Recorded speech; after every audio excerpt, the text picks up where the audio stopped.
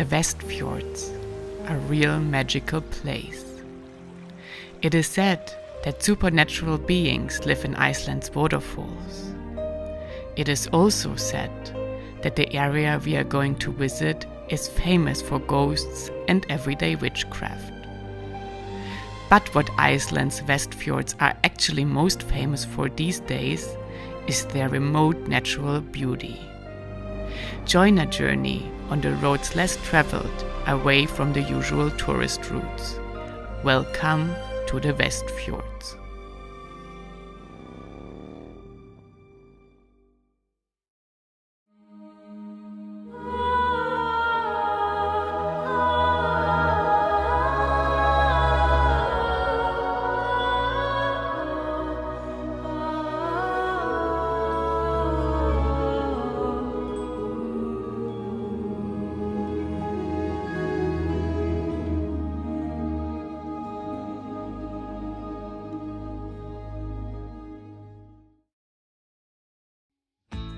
What happened in the last episode? We took off from Iceland's capital city Reykjavik to a remote little island on Iceland's west coast. The special feature? Nobody is allowed to bring their vehicles to that island.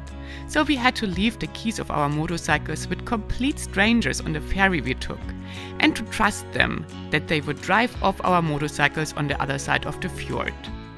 The next day we were back on the ferry departing the island, hoping that we soon would be reunited with our bikes. So I'm back on the boat and I have these things here, and now I have to go down here to the cafeteria to hopefully pick up our keys, and then our bikes should be at the harbor. So step number 1, pick up the keys and hope they're still there. It's Leah, L-E-A. Leah. Yes, that should be 2 keys in this bag. Mission successful! Yay!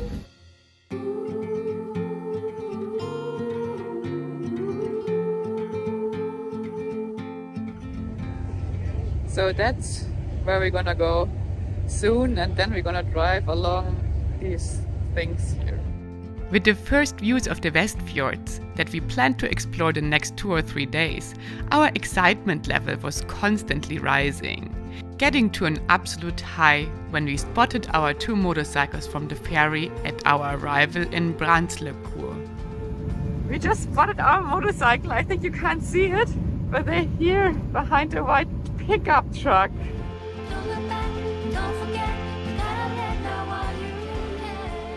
The Westfjords, yeah, I'm expecting a lot of them because people say it's one of the remotest places here in Iceland, besides of maybe the highlands in the middle of Iceland. But they say because the Westfjords are kind of like, I mean, it's not hard to reach, but you have to drive around a lot. So you kind of like start at one end and you always have to really like go like zigzag around the fjords. So you basically drive a lot of kilometers for not traveling that far.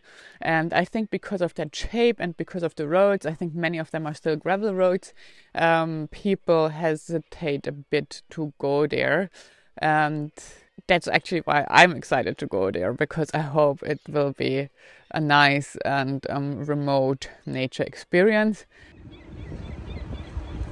Our motorcycles are here. We just went off this ferry, and now we are first having to find some gas, because afterwards we're gonna go in a gravel road that is, I think, pretty remote. So yeah, first thing gas. And because of the electricity shortage in the town yesterday, we couldn't fill up there, so that's why we need to do a little excursion now.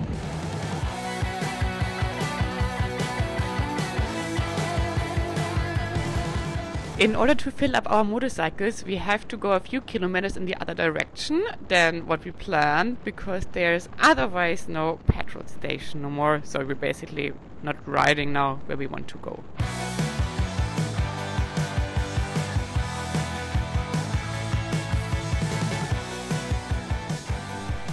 So here the gas station should be. I guess the travel partner doesn't see it. I don't see it either. Ah, there it is. It's small, but it exists. Very good. Petrol station with a view.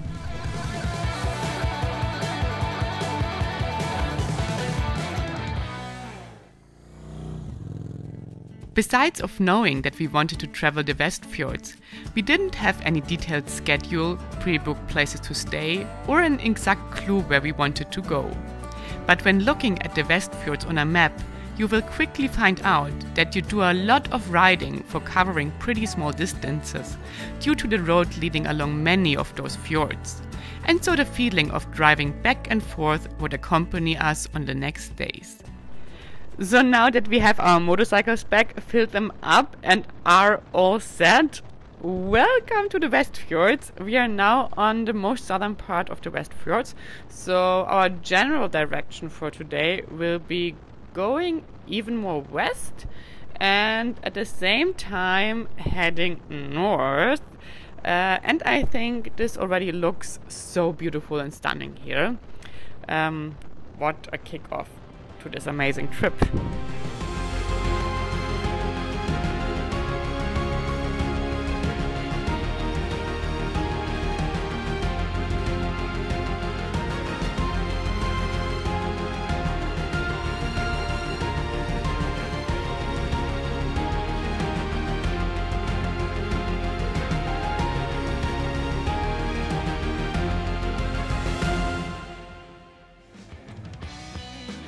We were now traveling Route 63, that is also called Bíldudalsvegur, and one of the Westfjord's easy but at the same time scenic rides. Route 63 consists of a combination of normal paved roads, semi-paved gravel roads in a very good shape, and is also a combination of mountain roads and coastal fjord roads. So in my opinion, the best of two worlds. From here, we are heading to our first point of interest of the day, and we already decided against another one because we initially wanted to go to a place called Lathrabjarg or something like this, which is supposed to be the most western point of Iceland and actually also of Europe. But the problem is that it's a dead-end road, so it would have been a detour of about 90 kilometers or at least probably 2 to 3 hours due to those being gravel roads. And we decided that's too long for just being at the most western point, and also the weather didn't look so good there. If you guys are interested in visiting though, Lathrabjarg is the westernmost point of Iceland and in Europe, but also the largest bird cliff in Iceland with a 14-kilometer length and 441-meter height. The ride is supposed to take you over a pretty decent gravel road, so for everyone visiting, this is an option for another excursion of the Westfjords. But we knew that we would ride along countless fjords for the next 1 or 2 days, so we decided to skip this one and head to another site instead. Launched in 1912, the whaling ship is the oldest steel ship in Iceland. During its active lifetime, the ship originally known as Globe 4 was sold around to a number of different countries before finding an Icelandic owner after World War II. Once whaling restrictions became more widespread, it was used for fishing herring in the waters of Iceland and got its new name, Gorda BA-64, in 1963. After decades in service, the Gorda BA-64 was finally deemed unsafe in 1981, and as opposed to being scuttled, the old ship was run aground in Skapardalur Valley, where it remains to this day, falling apart bit by bit, telling the stories of a different century.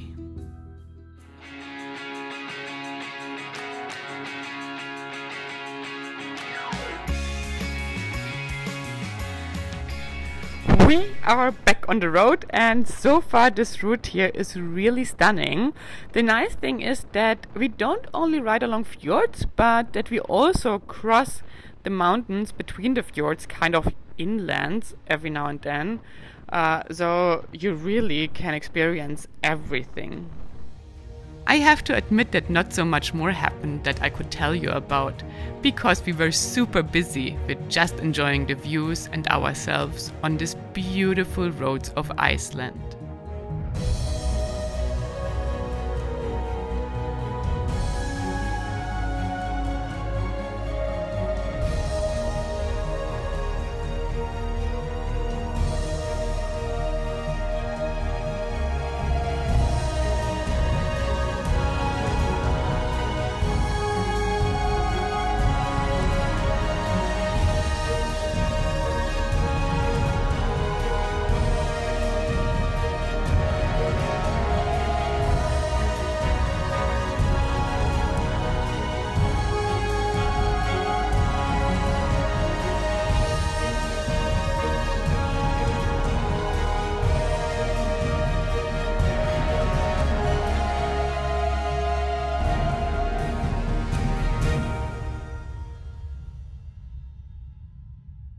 So the part that we're driving at the moment, you can see that behind me here. This part is actually gravel now, but it's a super good road and it's absolutely stunning nature. Every now and then another car and another tourist, but yeah, you can ride very nicely.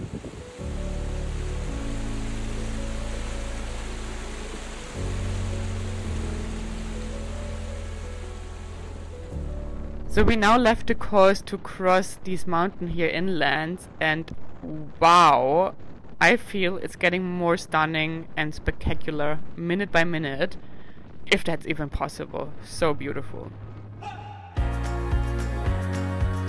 We left Route 63 for Route 60, that was taking us on the most scenic road of the day so far. Route 60 is named Westfjordavegur and is one of the most scenic roads in the Westfjords. Coming from south like we did, Route 60 first crosses the mountainous landscapes and then leads along the coastline and fjords. Views along the road are amazing and unique. This was definitely my favorite part of the day. So the landscape up here is pretty beautiful. It changed a lot from the kind of like directly at the fjords. Now up here it's kind of moon-like, actually pretty cool.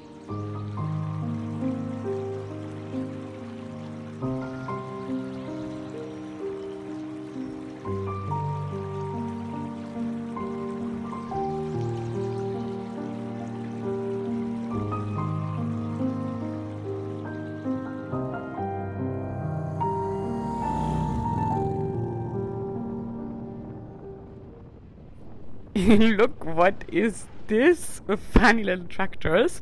Anyways, we're about to visit a waterfall now, and this one is famous in this whole area. And actually, the cab driver in Reykjavik suggested to us to go to this waterfall. So I guess it's pretty well known here in the Westfjords.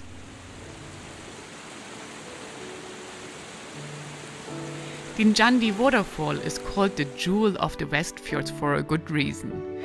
It's the biggest waterfall in the Westfjords and people say one of the most beautiful waterfalls in Iceland. Dynjandi, or Fjallfoss as it's often called, cascades some 99 to 100 meters and is said to look like a bridal veil. On top it is 30 meters wide and widens up to 60 meters at the bottom. The Icelandic term Dynjandi means thunderous or resounding, and I guess it is self-explaining where this name is coming from. In Iceland it is said that a supernatural being lives in every waterfall, and if you visit the majestic Dynjandi Fall, you might start to believe these old sagas. Westfjords in 3 words. Back and forth, which I think counts as 1 word. Remote and pretty, and fantastic landscape. We will call it a day soon. I just booked an accommodation via booking. I had actually quite a lot suggestions for stays here in the Westfjords. For example, from my friend Valle on tour, who visited Iceland in the COVID year. And you, by the way, should follow. But anyways, all of these stays that I was recommended from friends were fully booked, so we had to take the only thing available within, I think, 100 kilometers or so. The Westfjords are a pretty remote part of Iceland, but due to the Westfjords being more remote, there are also not endless options for accommodation. On this day, a recurring issue of our Iceland trip took its course: to find accommodation spontaneously, which here in Iceland turned out to be more difficult than anywhere else I have traveled before. So we were lucky today. We just got the last room in this little village here called Þingeyri. Dear Icelandic followers, I'm very, very sorry if I'm pronouncing things wrong. But hey, everyone, you have to know that the Icelandic language has a lot of letters I have not even seen ever before in my life. So obviously, unfortunately, I also have no clue how to pronounce them. If you guys know better, just drop a comment so all the other people visiting Iceland will not do the same mistakes I do. And then we enjoyed our dinner and we're looking forward to the next days of riding.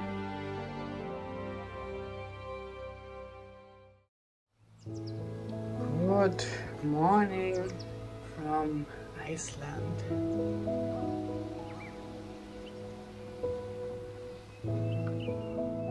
So we're departing now from the place where we stayed, which another motorcyclist who stayed there too described very precisely. He said not very nice and kind of expensive, and I guess that's the truth, but it was the only place we could find yesterday. And we're continuing along the fjord, so there will be a lot of going like this again. Weather is good.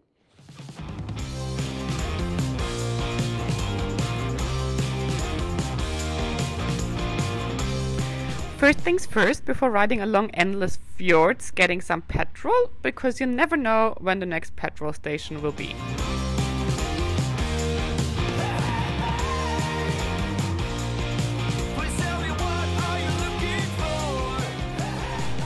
Welcome to a new day of riding, our second day here in the Westfjords.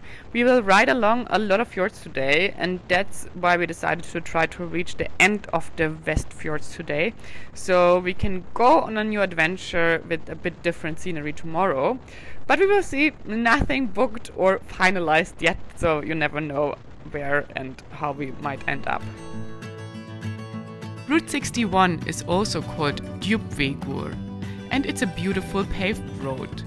The entire drive is coastal and copies the shape of fjords several times, so you have endless opportunities to ride right along the water and to enjoy the views on the still snow-capped mountains of Ísafjarðardjúp, which is a large fjord in the Westfjords and means Ice Fjords Deep. We're gonna stop soon here in this village because there's a place here right on the road that I want to visit, because I have seen some signs already a few times today. The Arctic Fox Center is a non-profit research and exhibition center focusing on the Arctic fox, who indeed is the only native terrestrial mammal in Iceland. The center was established in 2007 in the village Súðavík of the Westfjords. The long-term aim is to collect all available knowledge and material relevant to the Arctic fox in past and present.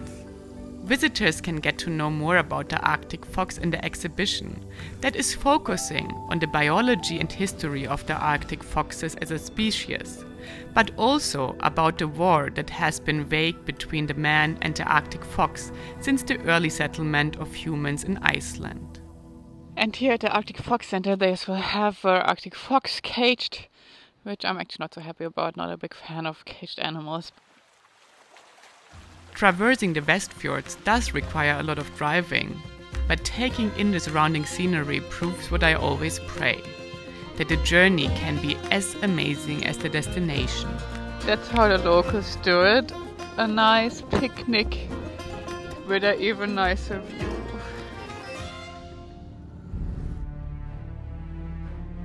The Westfjords are really only accessible in the summer months, from May to September.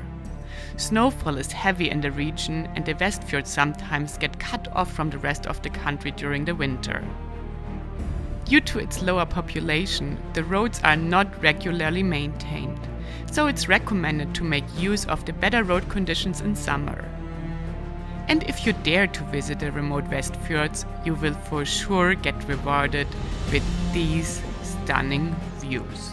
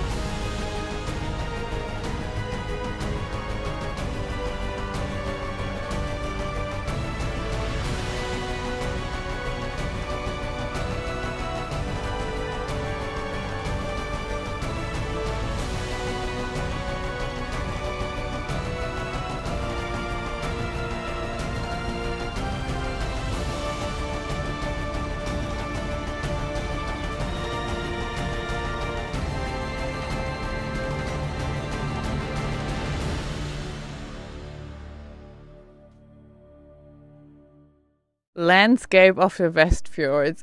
I think it's an awesome place to start with Iceland, because maybe it's as well not as much Iceland as you would imagine it from pictures, because you have like all these very volcanic things in mind when you're thinking about Iceland, and maybe not necessarily fjords when you're thinking about Iceland. And so it's maybe not the most typical things from Iceland, but I think that's why it's as well nice to start the journey with it. You're getting a little bit of different feeling and a different approach as well to the country. So for us, this was a perfect start. This is really crazy. This Route 61 just leads along fjords and along the coast for, I think, about 150 or even 200 kilometers or so.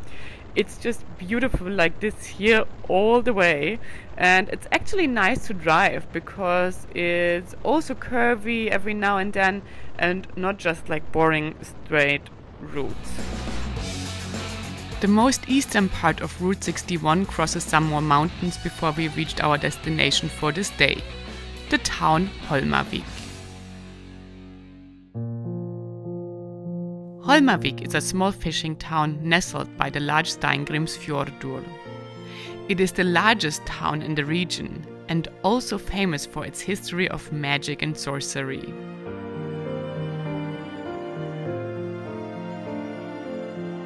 This is what you get in Iceland for about 200 euros. Size room like this with a motorcycle explosion. Due to its isolation, the locals have throughout the centuries preserved stories of strange beings, ghosts, and everyday witchcraft. In this area, 3 men were burned at the stake for sorcery in 1654, and a period of witch craze followed from 1654 to 1690 in Iceland that has been called Brennuöldin, or the Fire Century. Holmavik boasts 2 centers of research related to folklore and the history of Icelandic sorcery: the well-known Museum of Sorcery and Magic and the University of Iceland's Folklore Research Institute. I am in Holmavik now, which is actually a much cuter town than in the town we stayed yesterday. And I'm on my way to the supermarket now because we decided that we will take off early tomorrow, because for some reason all hotels here in Iceland only serve breakfast at 8, which means if you have breakfast at 8, you never depart before 9. And because there's basically light here, I think the sun rises at 4 or 3:30 or something like this in the morning. So we are always awake super early. And tomorrow we will use this to ride. So I'm going to the supermarket now to buy some bread and maybe cheese for breakfast. This is the biggest supermarket in the area. Let's see what they have.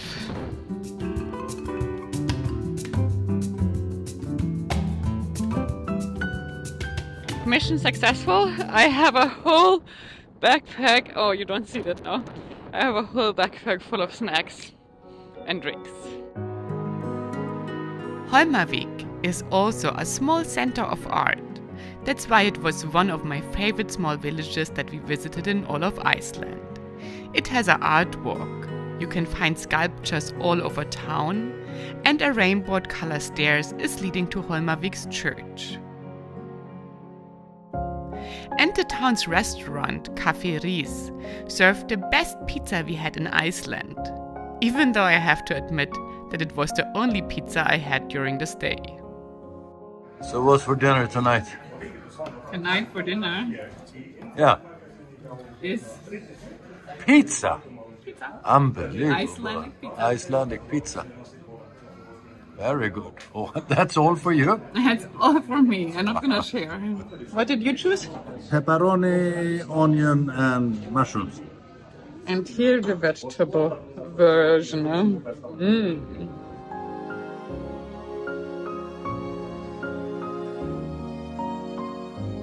How was the pizza? Oh, wow. The best pizza in Holmavik. I would say it was very good. Guys, how did you like Iceland's remote Westfjords? Give this video a thumbs up if you enjoyed the ride. and leave a comment if you also think that there are supernatural beings living in waterfalls. The next episode will take us to the real north of Iceland, to the Troll Peninsula, the Arctic Bow Scenic Route, and the historical herring capital. Like always, tune in next Thursday to Ride On.